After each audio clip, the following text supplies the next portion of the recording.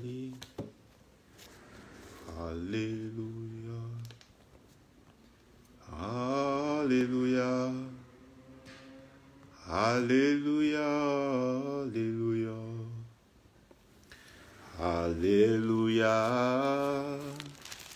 Hallelujah. Hallelujah. Hallelujah. Hallelujah. Hallelujah. Hallelujah. Hallelujah. Thank you, Jesus. Thank you, Father. We worship you. We exalt your name. We give you glory and adoration. Blessed be your holy name for this hour, for this session, for this minute. We thank you for today. We thank you for the gift of life. We exalt you, Lord Jesus. We bless you forevermore. You are our God, our King, our healer, our deliverance, our hope, our trust, and our confidence. Lord, we thank you, Jesus, for you never fail, you never disappoint. You remain the same forever. Thank you, Jesus, for loving us. Thank you, Father, for showing us your mercy and your compassion. Thank you for the understanding and the wisdom you have given to us. And we say, blessed be your holy name. For in Jesus' mighty name we have prayed. Amen.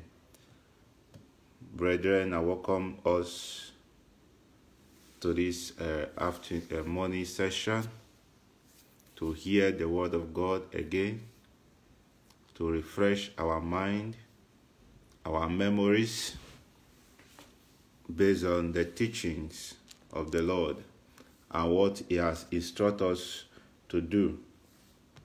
Amen. So without wasting time, because we will be reading a little bit long chapter this morning, our topics this morning says temptation and idolatry. Temptation and idolatry. It's what we'll be talking about this morning. So for us to get a better understanding, I will want us to read the whole of 1 Corinthians chapter 10 from verse 1 to 33. And he said, moreover, brethren, I would not that ye should be ignorant how that all our fathers were under the cloud, and all passed through the sea, and were all baptized into Moses in the cloud and in the sea, and did all eat the same spiritual meat. 4. And did all drink the same spiritual drink. For they drank of the spiritual rock that followed them, and the rock was Christ. Amen. But 5. Say, but with many of them God was not well pleased, for they were overthrown in the wilderness. Now, these things were our examples, to the intent we should not lust after evil things, as they also lusted. In verse 7, neither be ye idolaters, as were some of them, as it is written, the people sat down to eat and drink, and rose up to play. In verse 8, neither let us commit fornication, as some of them committed, and fell one day 23,000. In verse 9, neither let us tempt Christ, as some of them also tempted, and they were destroyed of serpent. In verse 10, neither murmur ye, as some of them also murmured, and were destroyed of the destroyer. 11. Now all these things happen unto them for examples, and they are written for our admonition, upon whom the ends of the world are come. 12. Wherefore let him that thinketh he standeth take heed lest he fall. 13. Then hath no temptation take you but such as coming to man, but God faithful, who will not suffer you to be tempted above that you are able, but will with the temptation also make a very way to escape. But ye be able to bear it. 14. Wherefore, my dearly beloved, free from idolatry, I speak as to wise men, judge ye what I say. 16. The cup of blessings which we bless is not the communion of the blood of Christ. The bread which we break is not the communion of the body of Christ. For we being many are one bread and one body, for we are all partakers of that one bread. 18. Behold, Israel after the flesh are not they which eat of the sacrifice, partakers of the altar. 19. What say I then? The idols is anything or that which is offered in sacrifice to idols in anything? But I say that the things which the Gentiles sacrifice, they sacrifice to devils, and not to God, and would not that ye should have fellowship with the devils. 21. Ye cannot drink the cup of the Lord and the cup of devils. Ye cannot be partakers of the Lord's table and of the table of devil. Do not provoke the Lord to jealousy. Are we stronger than he?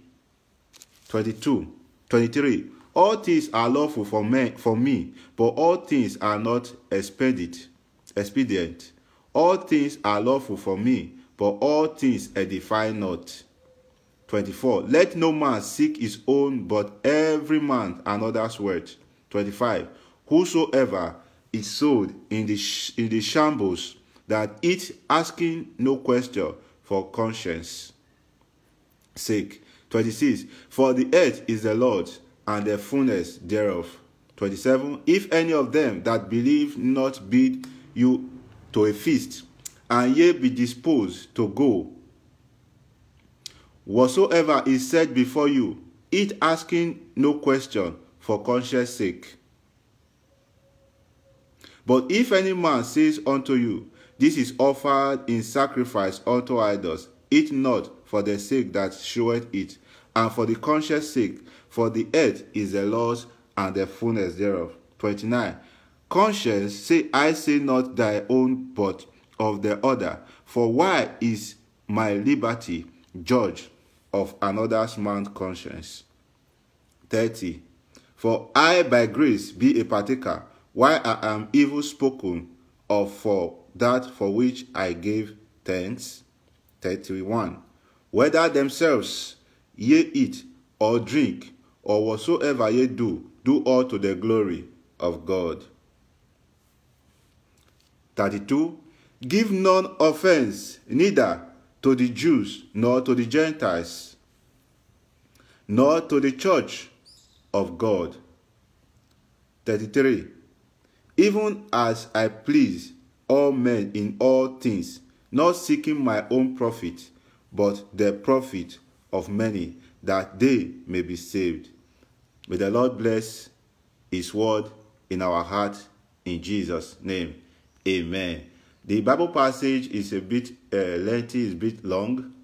I read it also that we could understand, because two things are practically, or it's being grouped or categorized into two parts.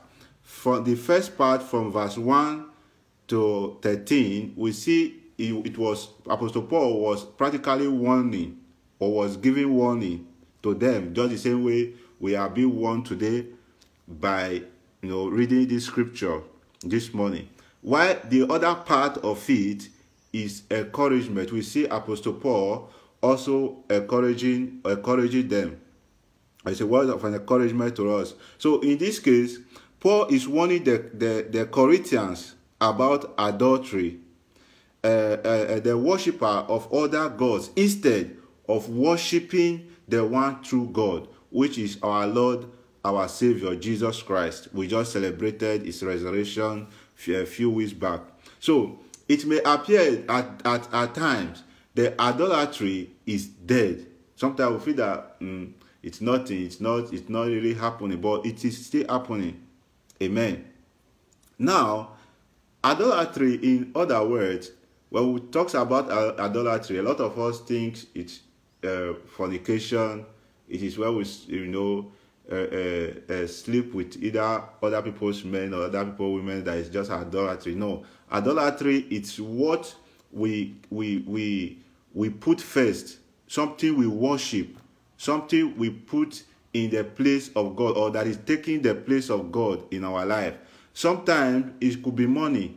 Sometimes it could be our career. Sometimes it could be our business. Sometimes it could even be our children. Sometimes it could be our husband. Sometimes it could be ourselves. Sometimes it could be selfish interest. Sometimes anything that we cannot practically do without.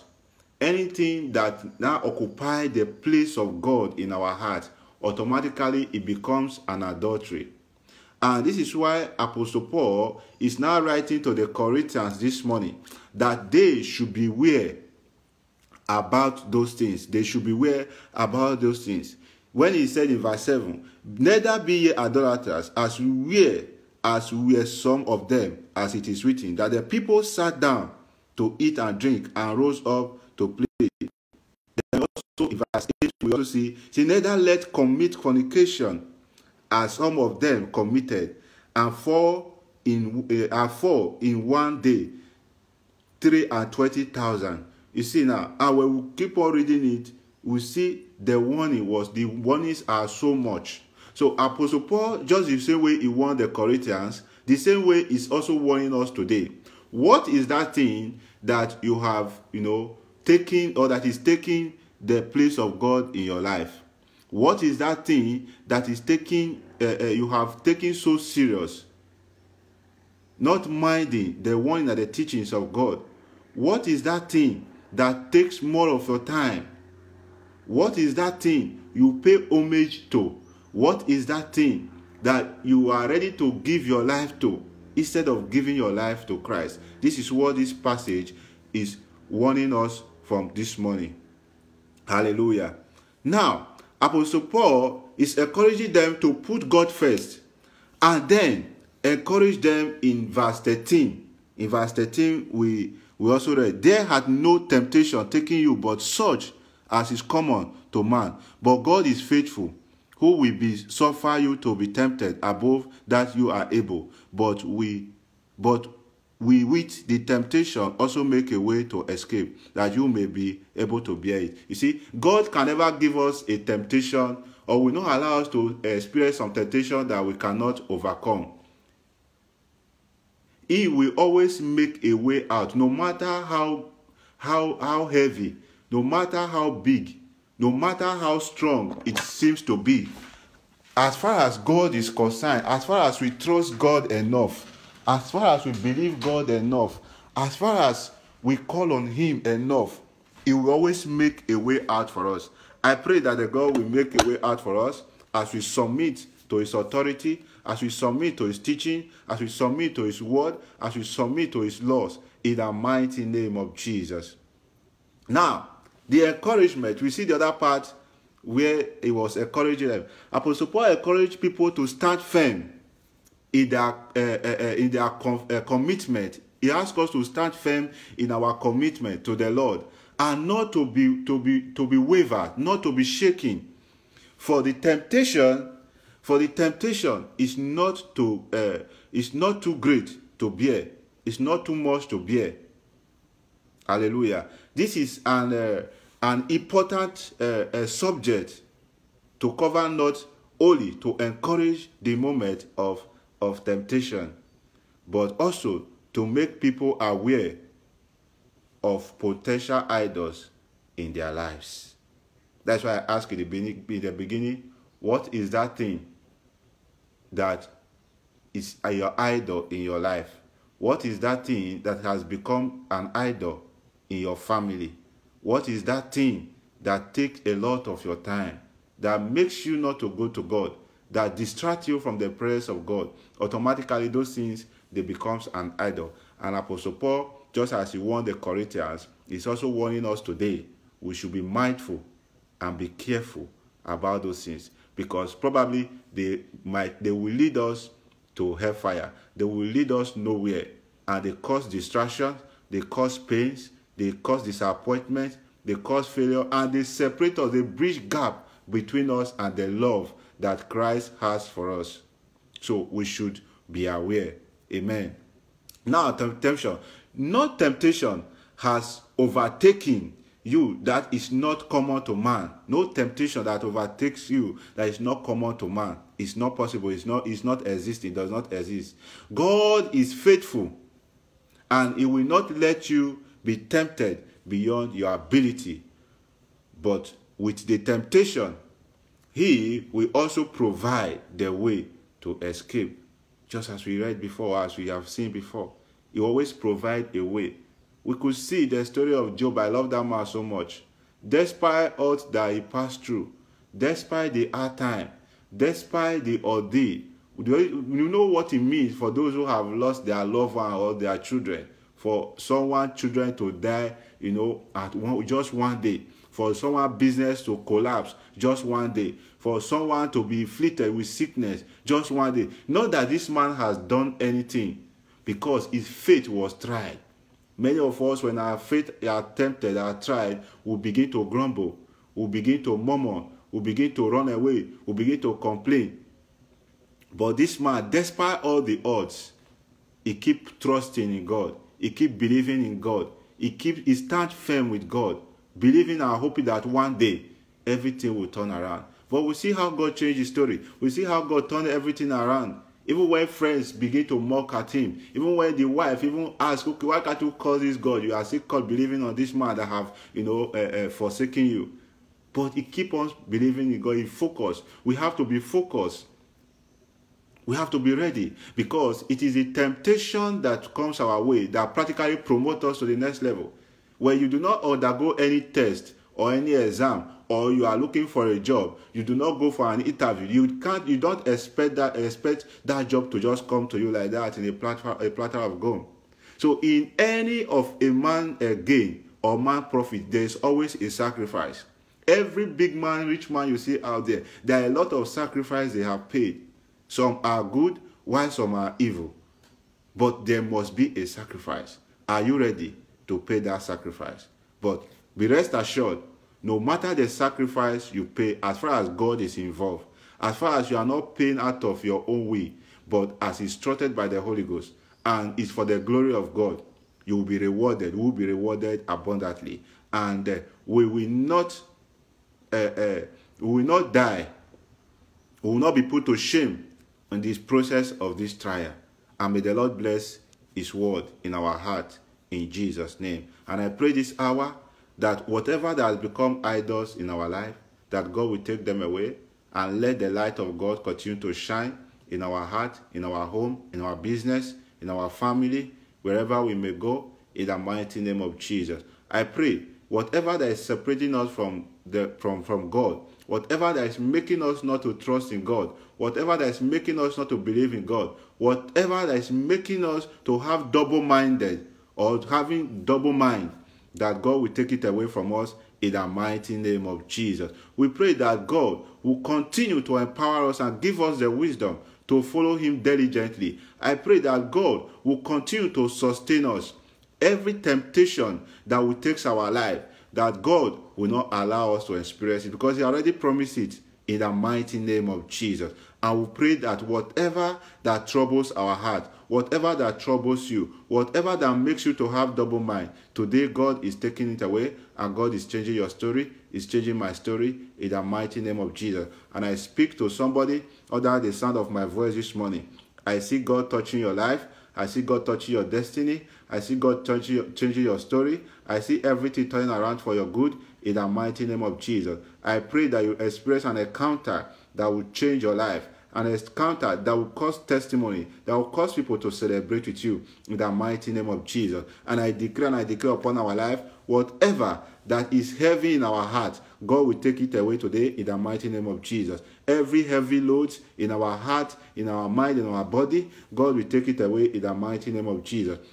That tears you have been crying, that cry you have been crying in the secret, in the open. Some have used it to mock at you, some have used it to laugh at you. Today, God is wiping away that tears in the mighty name of Jesus. Because the Lord is on the throne, it is well with us, it is well with our business, it is well with our children, it is well with our marriage, it is well with our job, our finances, our destiny, our calling, our ministries, in the mighty name of Jesus. I decree Isaiah 60, the whole of Isaiah 60 upon our lives in the mighty name of Jesus. Wherever we go, let the light of God continue to shine in our lives in the mighty name of Jesus. I pray God will make a way for you, will make a way for me, will make a way for each and every one of us in the mighty name of Jesus. Thank you, Father. Thank you, faithful God, for in Jesus' most precious name we have prayed. Amen. God bless you. God bless you. Please, let's keep on studying the Word of God. Whatever we are seeing today, whatever happens in our life, everything are in the Word of God. So don't stop studying. Don't stop studying. Don't stop studying. Let me tell you one thing. Good thing about studying is that as you are studying, you are communicating with God. God is communicating with you.